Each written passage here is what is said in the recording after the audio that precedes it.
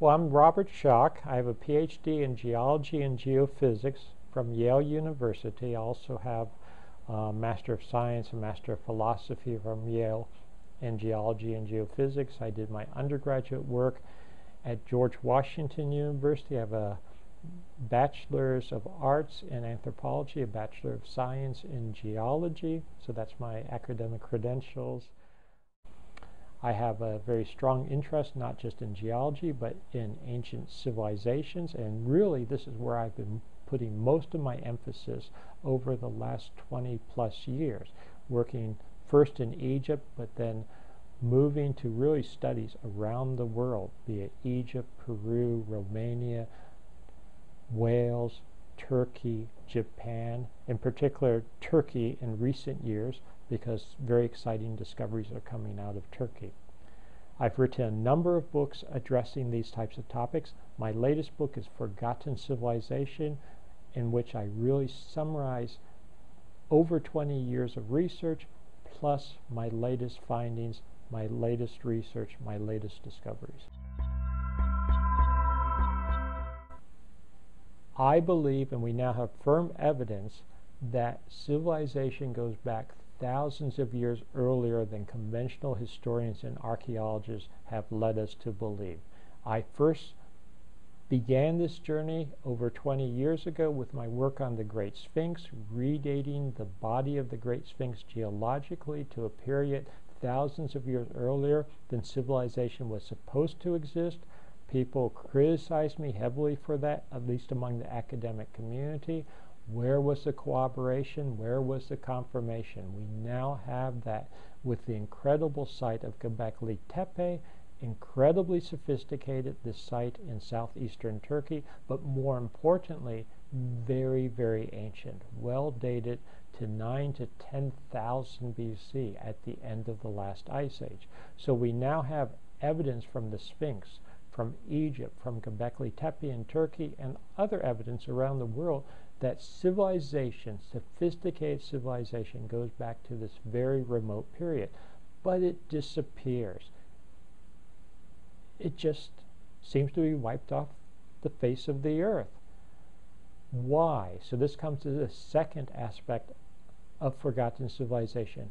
What caused these early, very early civilizations to disappear? What brought about their demise? And now I believe we have the solution to this mystery. There were major solar outbursts at the end of the last ice age. They devastated the early civilizations of the time. They brought about cataclysmic changes on Earth. They snapped us out of the ice age. So all kinds of things were happening at that remote period. And this really solves the great mystery of these early civilizations, what happened to them. And when you look at the later civilizations, which are not de novo, they don't arise from scratch, they are a re-emergence after a long dark age from the beginning, from what was vaguely remembered from that early civilization. And when you put this theory together and you apply it to many of the mysteries of the ancient world, I think that lots of anomalies, what were anomalies, now fall into place into a comprehensive theory. Geologically, we now have evidence that the Ice Age ended abruptly about 9700 BC, according to what I believe is the best dating. But what is important is not the year or approximate year, but how abrupt it was. It ended within just a couple of years, maybe even literally overnight. So we had dramatic changes in temperature.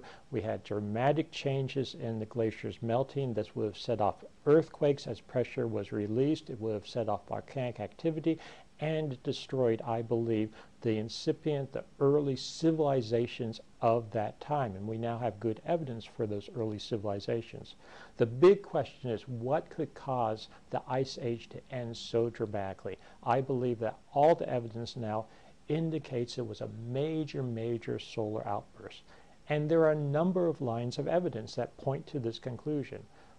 One is detailed studies that have been done of ice cores and sediment cores. You can look at isotopes in the sediment cores. You can look at isotopes in the ice cores. You can look at dust layers. All of these indicate that the sun was very, very active at the end of the last ice age. We can get a good proxy, a good indication of how active the sun was, because when you have a more active sun, it causes different isotopes to form in the atmosphere. So now we can measure these. This is well proven, so we have very good indication of levels of solar activity, and the sun was much, much more active at the end of the last ice age than it has been or was for thousands and thousands of years later. Other evidence that we have, for instance, vitrification, what is known as ancient vitrification, and I believe some of this ancient vitrification goes back to the end of the last ice age, can be dated to that time period. This was from major solar outbursts, from major, what is called electrical plasma. When the sun discharged, it literally would have caused what you could think of as huge bolts of lightning hitting the earth in certain areas, setting fires, causing glaciers to melt, evaporating water, but in some cases such intense heat in certain spots that literally melted the rock, and then it would reform as glass. So this is the vitrification process, and we see this. So we have good physical evidence of what was happening at the end of the last ice age. Then we have ancient records. So we have ancient records in forms of petroglyphs around the world that Dr. Anthony Peratt has been studying. And these are, many of them look sort of like stick figures, human stick figures, but they're not stick figures. And they have very diagnostic characteristics that indicate, in his interpretation, he's a plasma physicist with Los Alamos National Laboratory, that these are the same configurations you would see in the sky during a major, major solar outburst. We have not seen anything of this magnitude in historical times. The closest that we have is the Carrington event of 1859, when there was a major solar outburst, but small compared to what would have happened at the end of the last ice age. But at that time, people described seeing these plasma configurations, sort of aurora borealis or northern lights on steroids, if you would, and they formed these figures that look sort of like dancing people or animals and donuts in the sky. And this is what you see on the petroglyphs around the world. But corroborating that further is my wife's discovery, Katie Ulysses, that the petroglyphs, those figures, are also seen on the Rongo script of Easter Island. And there we seem to have a real text that's recording what was happening. We have lots of other indications. So it's a Rongo script, but we also have legends, even biblical legends, about people seeing figures, dancing figures, forms in the sky, which I believe refer to this major solar outburst. We have the Nazca lines. Some of the geoglyphs on the Nazca lines mimic these same types of figures. We have even Plato's Atlantis. When you read Plato's Atlantis legend and the destruction of Atlantis about 9600 BC, according to Plato's chronology, this, I believe, also fits right in with what we now know from physical evidence about what was happening at the end of the last ice age. So lots of different lines of evidence to support this new view of history. Gobekli Tepe is an archaeological site in Turkey, southeastern Turkey, which is now being excavated by Dr. Klaus Schmidt of the German Archaeological Institute. It's an incredible site. It would be very exciting just on its own, even if it were only a few thousand years old. It consists of these major stone pillars arranged in circles. 4 of them have been excavated fairly completely so far. They're huge monoliths. They're beautifully carved. People often think of Stonehenge when they think of Gobekli Tepe, but Stonehenge pales, in my opinion, compared to Gobekli Tepe, because Gobekli Tepe has these huge stone circles of monoliths, but they're beautifully carved. They're not rough-hewn like Stonehenge. Plus, based on geophysical and other data, there's probably another 20 or so under the ground besides the ones he's excavated. So it's like Stonehenge times 20 or times 22, just a huge site, and the entire site was covered over purposefully. Wasn't simply abandoned and left to the winds like many archaeological sites. It was purposefully covered over. Essentially, they built an artificial mountain over it. But what's really exciting to me and why it's caught my interest is the dating of Gobekli Tepe. Gobekli Tepe goes back 11 to 12,000 years. It goes back to the end of the Ice Age. So you've got this incredible sophistication, but it's also incredibly old. It doesn't fit in with the standard picture of when civilization was supposed to have begun.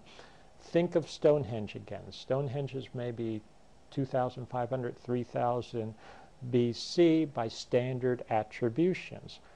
Gobekli Tepe is 9 to 10,000 BC. So if you think about it, Gobekli Tepe was older to the Stonehenge people than Stonehenge was to us.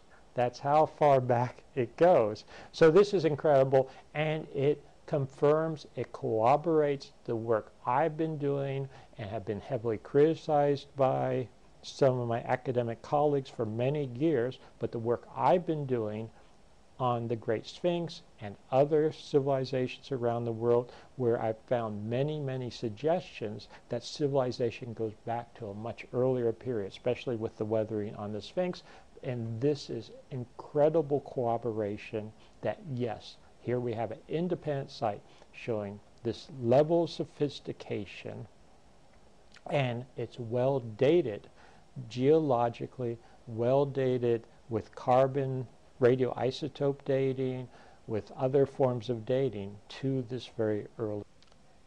It's very clear to me at this point that we have these ancient civilizations at the end of the last ice age, that there was a demise. In fact, they were catastrophically wiped out, I believe. There were major catastrophes at the end of the last ice age. The sun was incredibly active at that time. Over thousands of years since the end of the last ice age, essentially settled down, became less active, has been less active, or was less active for thousands of years.